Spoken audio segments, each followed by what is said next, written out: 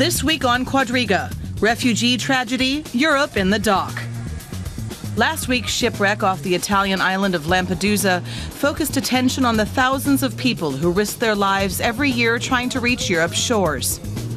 People are fleeing hunger, poverty, and civil war from countries across the Middle East, Asia, and Africa.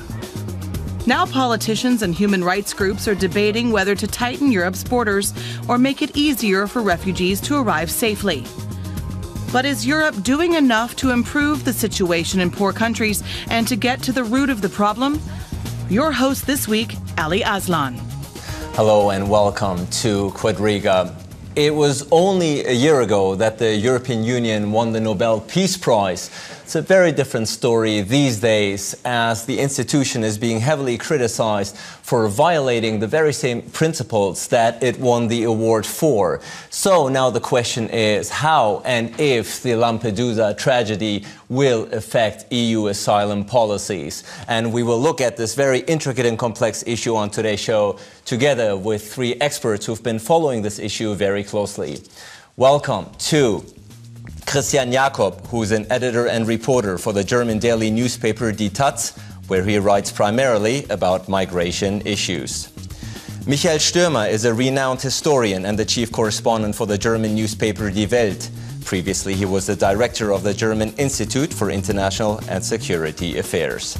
And Lucchini, who is an Italian journalist writing for various newspapers such as the Italian Linkiesta and the Argentinian newspaper Nación.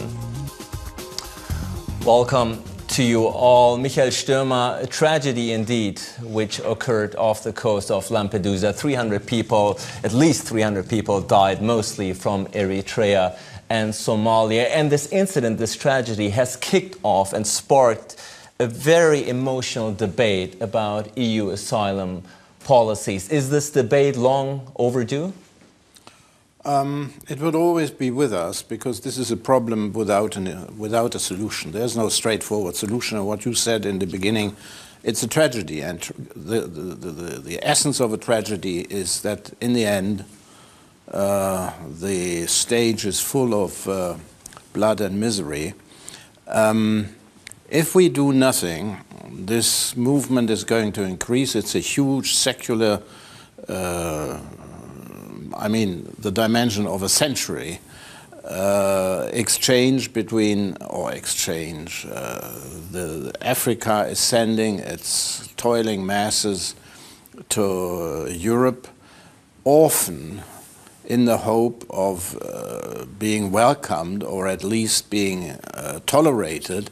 And this is, of course, possible to a limited extent. Where to put the limit, nobody has the faintest idea. The controversy is raging very high, and at the same time, when Europe on its own has a number of problems, mostly related to demography. And we will look at those problems and also why these refugees are taking these incredible risks to come to Europe. Jakob, this is not a new phenomenon, is it? We're talking about it now as if this is a relatively new phenomenon, which it isn't. 25,000 people have been killed in the past 20 years trying to get to Europe from impoverished countries. Why do you think this tragedy, which has occurred, why do you think such big emphasis is now being focused on the Lampedusa tragedy as opposed to the previous ones? Well, it is true that there has been immigration for 20 years that is not being allowed to get in. There has been shipwrecking all the time, and there's been many drownings, but this one is the biggest, and I think that's the reason why Europe cannot continue to ignore what is happening in the Mediterranean anymore. And if we look at the asylum claims, these are the biggest numbers of asylum claims in Europe since 2005. 300,000 people have been applying. Do you think, what do you make of this? Is the problems, have the problems grown, or is it just a different phenomenon that we're talking about? Well, it is true that at the moment we are facing the biggest asylum claims in the last decade, but in earlier years there have been much higher numbers, and Europe took the consequence to try to prevent refugees from coming in. We can observe a changing in the European migration policy from about 1990, 1992, trying to prevent people from claiming their right to asylum. Europe states that it is a space of protection for people who are politically persecuted. All European member states bound themselves to the Geneva Refugee Convention. All are saying that they are offering asylum to those who need it, but at the same time, no European country has opened up a legal access for asylum seekers. There is no way to enter to Europe and to try to take advantage of the asylum right that is guaranteed by the European Constitution and by the European international treaties that the European countries have. So fewer legal claims for the refugees to call upon the EU for asylum. Let's look at Italy, Laura Lucchini, a country you're from, obviously, a country that plays a very pivotal role here in the European Union when it comes to migration issues. 30,000 migrants have reached Italy only this year alone.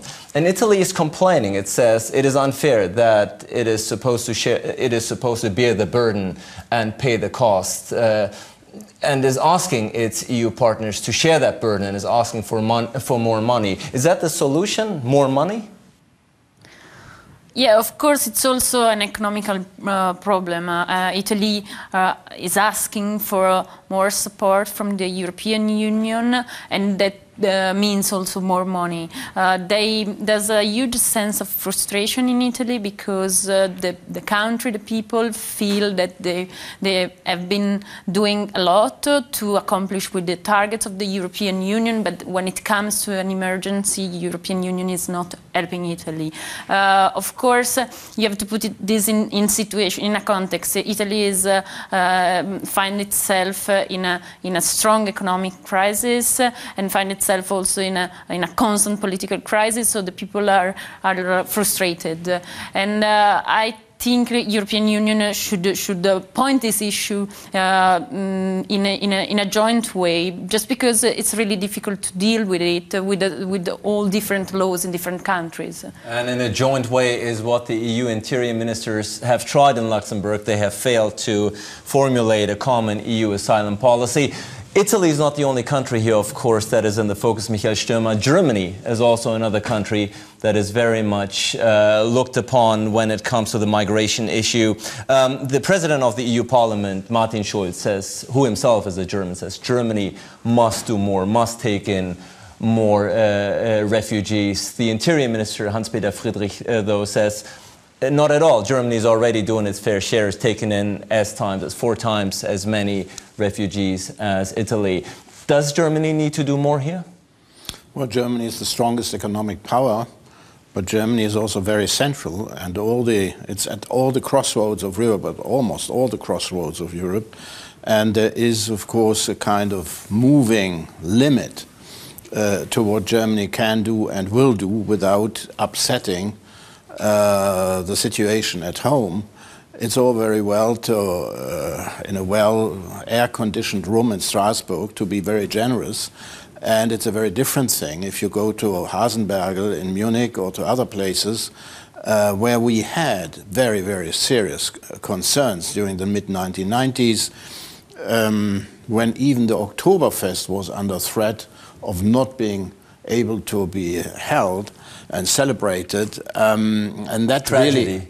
Well, that was for Ude, the very popular mayor of Munich, that was the tipping point when he said enough is enough.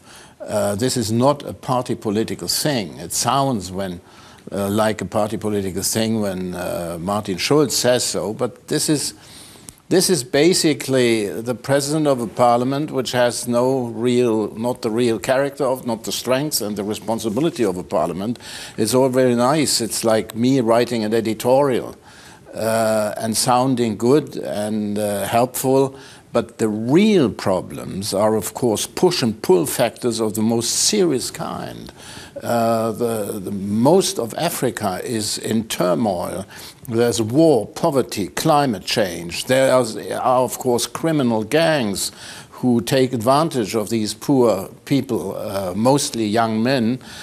who risk everything, including their lives, and pay a lot. This is big business, among other things. It's all very well to display your bleeding heart, but you mustn't forget that there are very, very real and very serious tragedies behind all these movements, and that there are no ready-made solutions. There are partial solutions, small solutions, 5%, 10% solution. And the problem isn't so new. 10 years ago, the Spanish Coast Guard exceeded in numbers of vessels the Spanish fleet. And the reason is very obvious. But still, the issue remains, Christian Jakob. Let's stay with Germany here for a second. You may disregard what the President of the European Parliament, Martin Schulz, said in calling upon Germany to do more. But he's not the only one by any means. Germany is the biggest country in the European Union with 80 million people. In your opinion, Christian Jakob, is Germany failing in its obligations here? Yes, morally it is failing for sure. Germany is one of the most important and biggest countries in the European Union, and we can observe that in the last 10-15 years it has managed to push through its interests towards especially the southern European countries and the countries at the external borders of the European Union. It has established an asylum system within the EU that is extremely unfair and that is loading the entire burden of the immigration influx to the countries at the external borders. It is true that the numbers of asylum seekers that arrive in Germany are rising. There will be about 100,000 in this year, but at the same time, hardly any of them can stay here because Germany and the other Central European states have set up a regulation which only allows asylum seekers to really claim asylum in the country where they enter the European Union, which is generally one of the countries at the Mediterranean coast. The so-called Dublin II regulation. Dublin II, now the Dublin III regulations. And this is by no means according to the economic power of the Central European states. So what do you make then of the remarks on the part of the German Interior Minister, Hans-Peter Friedrich, who says, well, aren't we already taking in 4 times as many people as Italy? Is he incorrect? Well, it is correct that there is a higher number of asylum applications here in Germany, but this does not mean that there is a higher number of asylum grants in Germany. Actually, Sweden is one of the countries that is accepting most refugees within the European Union. The United Nations Commission on Refugee is always referring to Sweden, saying that if all countries of the European Union, including Germany, would, relative to their population, take as many refugees as Sweden, the UNHCR wouldn't have a problem to distribute the people in highest need anymore. But Sweden is also sending very, very serious signs of distress and unrest. And you can study it, especially around Stockholm and in the south of Sweden, you can study what happens if the balance between indigenous population and refugee population is somewhat reaching a tipping point, and after that tipping point things get out of control and get pretty dangerous for the social fabric. And let's talk about the tipping point, Laura Lucchini, because as Michael Stürmer suggested, the main reason perhaps why EU countries are reluctant to take in more refugees are for domestic reasons. In Italy, the same. We've had the rise of far-rightist parties who have played upon this issue. Yeah, I mean, the xenophobic party Lega Nord played a role, in particular when in 2002, when the new immigration law in Italy was approved. This law, the Bossi-Fini laws, takes his name from the 2 leaders. Umberto Bossi, who was the leader of this xenophobic party, and the post-fascist leader of Alleanza Nazionale, Gianfranco Fini. They are no more in politics, but this law is, according to human rights organization, really bad, and it is. It gives the order to the villages that receives immigrants from the sea to denounce those immigrants, and it allows to put them in jail. So we have another problem: the jails are full, and now the president is talking about an amnesia, to approve an amnesia. So there are political internal problems, but in the last year, the xenophobic party lost a lot of support, and the post-fascist party, who was in the government, doesn't exist anymore. So I wouldn't say that it pushing up this movement right now. It wouldn't be fair. And another domestic issue which has been pointed out here is the economic crisis that is going through Europe. 26 million unemployed people in the EU, mainly young people, particularly in Spain, but also your country, Italy. Do you understand the reluctance on the part of some politicians to say, look, we would like to take in more people, but our hands are tied here because we cannot even care for our own people? It gives the perfect ground for a populist right-wing party to be bored. But yesterday, a new right-wing party was announced in Italy, and I mean there's a ground in which some party could suggest that we're letting alone. We have been let alone by Europe on this issue, and we don't have work for our people, and we cannot accept any other people. So there's the actual government has to pay attention with this argument to be raised. I'm not so sure that it's just a left-wing, a right-wing thing. I remember Oscar Lafontaine making a lot of hay out of this and talking about Fremdarbeiter. The famous left-leaning German politician, the former party leader of the left party. The charisma was and still is indirectly through his wife the #1 guy for Die Linke, especially in West Germany. The leftist party. In Germany, yes. So I think that was a sign that that's where the extremes meet. But do you think that's a legitimate argument to say there are people, 300 people dying off the coast of Italy, people who risk everything to get here? And is the argument to say, yes, but we have a financial crisis that we need to deal with? Is that a legitimate reason for you? It's so out of proportion. The 300 people dying off the coast of Italy or Lampedusa is a terrible argument. It's a terrible thing to see.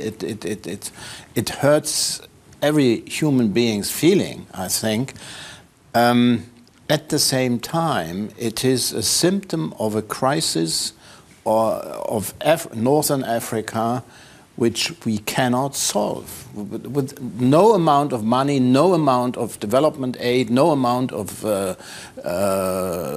police, you cannot solve these problems. You can help to contain them, and that's really where we should do much, much more. But isn't the reality that people will still keep coming despite the risks? Well, for a combination of reasons. Of course, this terrible poverty, the fear of war. Look at South Sudan. Look at the butchery that is happening. Look at Mali, where we just about sort of avoided a major catastrophe. Not thanks to the German government, but thanks to the French government. These problems have a magnitude of which we see just the harbingers, not much more, and there is much more to come. And there is, of course, the side of organized human trafficking. That's a very important part. It's not only that you have a kind of disorganized misery. You have a very well-organized misery with people who make a lot of money out of this, and then they don't even deliver very often. Although the 300 coffins or the 300 dead corpses in Lampedusa, I mean, they really hoped for some delivery. The same hope that drove millions and millions of Europeans to America a century ago. No solution. No solution. I mean, real solution. We can always put some aspirin into the problem, throw some aspirin to the problem and some millions to the problem, but that is not the solution. So, Christian Jakob, no solution, says Michael Stürmer, because simply there will always be conflict places, if you will, in the world where people are suffering, whether in North Africa or mainland Africa. What do you make of this argument? So where's the solution then at the end of the day? Is there a solution or is there none, as Michael Stürmer suggests? Well, there is, of course, going to be problems all over Africa in the future as well. But the point is not that everyone from Africa wants to come here. It's not that everyone wants to get to Europe. The history of Germany and the history of Europe shows that not necessarily in the moment that migration policy is being more liberated and more open, everyone comes in. The first time the freedom of movement within the European Union has been introduced, everybody was fearing that the people from the poor southern European countries would come up and move in the north. When the extension of the European Union towards East Germany has come, everyone said people will flee from the post-socialist countries in the eastern region, and they will come to Western Europe because there are more jobs, there are higher wages, and everyone is going to leave its home. And finally, 2011, when the restrictions for the job seekers from the Eastern European countries in Bulgaria and Romania have been relieved, and they got the right to come in and seek for jobs within the EU's labor market, everybody was fearing that they were going to come in, they were going to work for dumping wages, they were going to ruin the German or the Central European labor market and the social systems, and none of this has happened. But let's be very concrete here. The 300 people who died off the coast of Lampedusa mainly came from Eritrea and Somalia, two countries that are in failed states, if you will, human rights abuses, rampant human rights abuses. What do we do with these countries? What do we do with the situation as a European nation, as Germany, as Italy, as Spain, as France? How can we help? Well, there are basically two possibilities. One is to keep everything as it is, Europe can continue lying to itself, saying that it is binded to human rights and to the Geneva Refugee Convention, saying that there is a possibility for people in need, for people who are persecuted to get protection here, and at the same time continue to seal off its borders and keep on watching how the people who try to come here to try to get protection here die. Or it can start to take the Geneva Convention and its obligations to the human rights serious and open the corridor for people to get in. What do you make of the arguments that some people put forth? Let's try to fight the source of the problem. Mainly, let's try to improve the living conditions of those peoples in Africa and Northern Africa. Well, I'm all for it, but it's basically feeding aspirin where really cholera is the disease, and then take a problem like the Syrian civil war. Syria is falling apart. Nobody has the faintest idea of what kind of Syria, if at all, will there be in 5 years' time or in 10 years' time. Meanwhile, 1/10 of the Syrian population has fled the country, and probably another half of the population would like to do so. The minimum we must do, apart from all the reasonable things that have to be done, the minimum we must do is differentiate between refugees who are driven out of their normal habitat through war and civil war, and we may help them very much with temporary shelter. Temporary. But this is exactly what is not happening. It's of course very difficult to say temporary, how long, under what conditions, allowed to work or not to work. Of course, I'm quite aware of that, but it would help to take away some of the domestic pressure. The German Interior Minister is also working under enormous domestic pressure. We don't want an extreme right-wing and an extreme left-wing party to sort of make hay of this very real problem. So the debate in Germany reflects very much the dilemmas, the tragic dilemmas we are faced with. Laura Lucchini, we have a clear conflict here. We have a clear conflict between the human rights laws that Christian Jakob has mentioned and perhaps the Realpolitik, domestic policies, shackles of domestic policies that each politician perhaps is bound to. How to solve this? I think there are a few things that can be done in the short term, and in the long term, of course, you can talk about try to improve the condition of life of the people going away, but the illegal immigrants by maybe agreements with the government from where those people are escaping. But I'm not talking about the refugees, but the illegal immigrants, of course. We have to distinguish, I agree, between refugee or asylum seekers and illegal immigrants. For Italy, in this moment, the problem is all together, because they're coming all together and they have to deal with the issue on the spot, on a small island, Lampedusa, where there are like a few thousand people living. And I think on the issue of asylum seekers, we can do something by improving the condition to receive asylum in Europe and to create corridors to defend this corridor, to help these people in the sea, in the international water. And on the illegal immigration, we can do more on the spot by trying to stop these people to come, maybe, or trying to reach agreements with the government. There are the two different things that has to be done in the short term, but I think what Europe should do it's to deal the frontier, the southern frontier in the Mediterranean Sea, as it was the European frontier, and not like different countries' frontier. That would be the first step to find a common solution. But you have, of course, the problem of national citizenship. We are all, in a way, in an almost virtual way, citizens of Europe, right? But essentially, when it comes to civil law, to the welfare, Europe is the Europe of nations.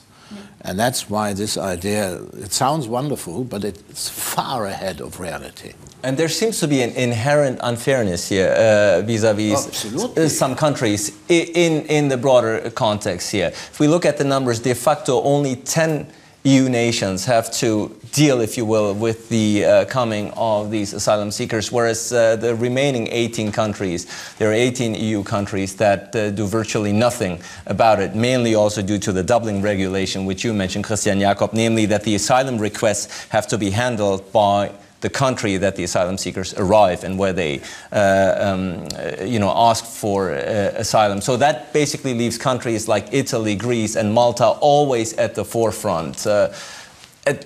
There seems to be no concessions, though, on the part of the northern EU countries. Well, there is consciousness, of course, but it is very comfortable the way it is.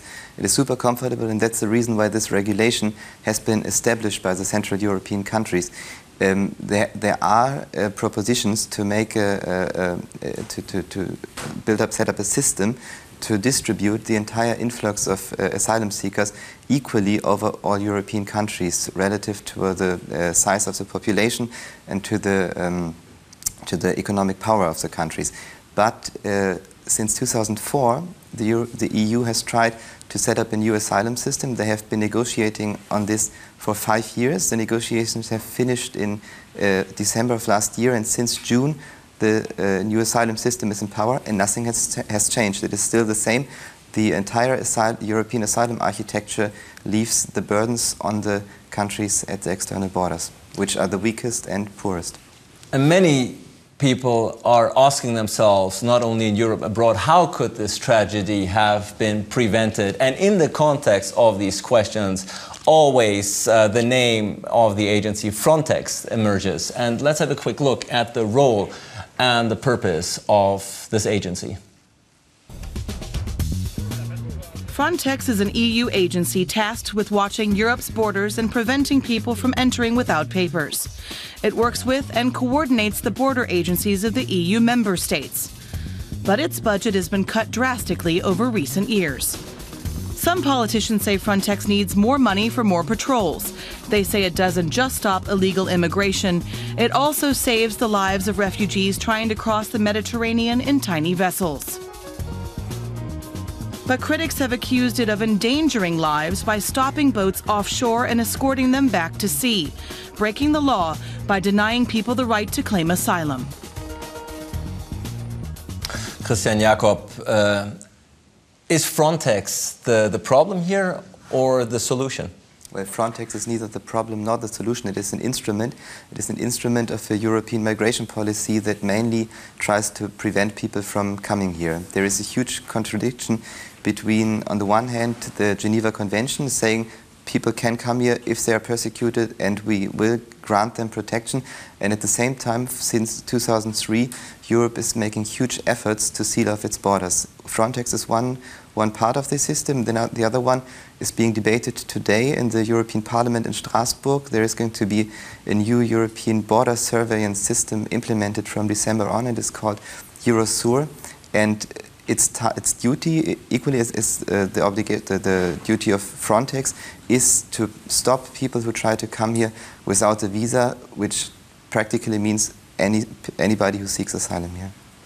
Michael Stürmer, the European Union risks its own credibility and standing worldwide, doesn't it? Let's look at what happened in the aftermath of this tragedy. The victims are getting a state burial, whereas the remaining survivors of this tragedy are being prosecuted for trying to enter Europe illegally. Is that in any shape or form consistent with the ideals and values that the EU set out? It's a blatant case of double standards, of course, but it's also an admission of helplessness. The state funeral is so... it's grotesque. It's grotesque. First, you enforce a situation in which these things are bound to happen, sooner or later.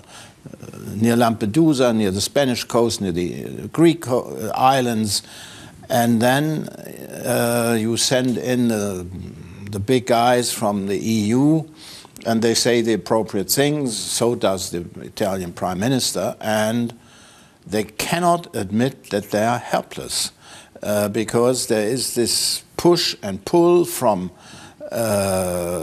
Africa, from Syria, from the Arab arc of crisis, and everybody knows we cannot open the borders to everybody who is in need, let alone who wants to come, because this would upset any social and moral balance inside our countries. Italy has always prided itself of being a country without racial prejudice and such things. Italianità was something very liberal and a message to the world. But since at least 10 years, if not 20 years, Italians have seen that their beautiful cities are filling up with black refugees from Africa selling all kinds of wares, everywhere the same thing, so there must be a big organization behind it. And Italians are lost to admit that there is a problem with which the Italian state cannot cope. Now this has reached, because not only of Lampedusa, but mainly because of Lampedusa, this has reached a point where I think things just cannot go on as they are. But I do not pretend I have a solution. There are many small solutions at the edges of the problem, but not at the center. Michael Stürmer says he doesn't have the solution. Do you perhaps have one, Laura Lucchini? Well, of course, I mean, the problem with the illegal immigrants that stays in Italy has to do with this immigration law that we have, because those immigrants are being pressed charge for illegal immigration.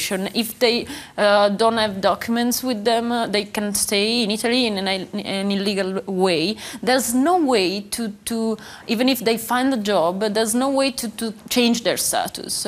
They will be illegal forever. There's no way that an employee with a good will could change the status of these people. That put a lot of pressure on employees, and that put a lot of power to mafia or people exploiting this situation. So that's why there are huge organizations that are exploiting these people to sell illegal stuff sometimes, because those bags, the fake bags that they are selling on the street of Italian cities are illegal as well. And using these people, for example, I don't know, in tomatoes camps in southern Italy, under the constant threat of being denounced to the police. So that's a problem that we have with this law, that there has been the instrument at least to change the status of these people. But Christian Jakob, of course, this problem is not just an Italian problem, quite on the contrary, it's a European problem. Let's touch upon the issue which has come up a few times here, namely the issue of trafficking. The the smugglers that are profiting, if you will, from the bad fortune of these people coming to Europe or trying to come to Europe. There's an argument that they're saying closing the borders will give even more powers to the traffickers. It will not solve the problem. Quite on the contrary, it will exacerbate the problem. Would you agree? Well, the entire trafficking business is just a reaction on the Frontex policy. As long as the border is totally sealed off, there will be traffickers. If there would be no traffickers, people would die anyway because they would try to organize the boats on their own. They wouldn't stop in North Africa. They would try to get boats to set over to the Italian shores, to the Spanish coast, and the situation would be the same. So it's not the human traffickers who are to blame for what is happening, for example, in Lampedusa. It is the fact that there is simply no way to legally enter Europe. Hans-Peter Friedrich, once more, the German Interior Minister, said something in the context of this tragedy. He says, as much as we regret the casualties, of course, it needs to be stated and made clear that most of these asylum seekers, generally speaking, are economic migrants, not political refugees. Do the numbers, and you know this issue quite well, do the numbers back up his statement? Well, it is true that not everybody who comes over to Italy in a boat is a political refugee, and there are labor migrants. There is labor migration. It has been there always, and it will be like this in the future as well. But we should stop to regard this as a problem. Migration research and also macroeconomists are claiming that Europe and Germany needs immigration, and it does not only need immigration from within the European Union, but also from outside. There are different numbers on this, but even a commission that has been installed in the late 1990s by the party of Minister Friedrichs, the CDU, has tried to somehow evaluate how high the necessity of immigration for the European economy is, and for the German economy is. And they said that at least 100,000 people should move in every year in order to satisfy the necessity of the economy and to avoid that the European society shrinks. Michael Stürmer, how helpful is this distinction between economic migrants and political refugees? At the end of the day, they're all on the boats, they're all trying to come here, and they are all, if you will, taking the risks to get here. So what does it matter at the end of the day why they're coming? Now, economic migrants are not necessary. Perhaps they have a chance to adapt and make a useful contribution in the countries of arrival, even where they are at first, in the first place, are not very welcome. I do not believe that 100,000 refugees from Syria or from Eritrea can really be the answer to the problem that we are facing in terms of European demographies, because it's more or less the same everywhere. You have to, I mean, bringing in refugees who, take the people from Syria, probably 99% of them would love to stay in Syria, which is a beautiful country, very civilized, great cultural benefits, but the situation being what it is, Syria is falling apart, hundreds of thousands of people are fleeing, tens of thousands are dead. They never wanted to settle down in Europe, and their qualifications to make a decent living are in many cases good, in even more cases probably very bad. This is not this spontaneous, uncontrollable migration is not the answer to what we really need in the medium and long term. And let's look very briefly the last round, because we are running, unfortunately, out of time. What is it that we need? What needs to be done here in the light of this tragedy? Give us a couple of concrete factors. A combination of factors that are working on our side and then working on the other side. That includes development aid, but it also includes policing. It includes explaining and enlightening people. People have overblown ideas of the paradise, the land of milk and honey that awaits them on the northern shores of the Mediterranean. Laura Lucchini, what is your proposal here? I think we should establish aid forces in the Mediterranean from the European side, and it also should be organized information centers or places where the people the asylum seeker could go to get information and to travel safer. There are two things that could be done in a short term. So. Christian, Jakob, we've talked about the pros and cons here on this show extensively. Last word goes to you. What does the EU need to do now? The European Union needs to stop to regard migration as a threat. It needs to allow refugees to get in legally without risking their lives and dying in the Mediterranean Sea while trying to get to Europe. And the European Union needs to set up a system that equally and fairly distributes the burdens of asylum amongst all the member states. And do you think that will happen, realistically speaking? I'm afraid it is not so likely. And so a rather pessimistic tone then, if I understand you correctly. Well, we have seen in the last 20 years that the policy has always been towards the prevention of immigration, and I'm afraid that just because this time 300 people have been dying in one day, this is not going to change so easily. Well, the EU ministers, EU interior ministers in Luxembourg could not come to an agreement, and the EU asylum policies are still not unified and common. And I'm afraid we too on the show could not find common ground, but I think we've highlighted very well the issues that are at stake here, and we will of course here at Quadriga continue to follow the story very closely. I want to thank my guests for their opinions, their insights into this very intricate and complex, not black and white issue. I want to thank you out there for tuning in, and looking forward to seeing you again next week for a new edition of Quadriga.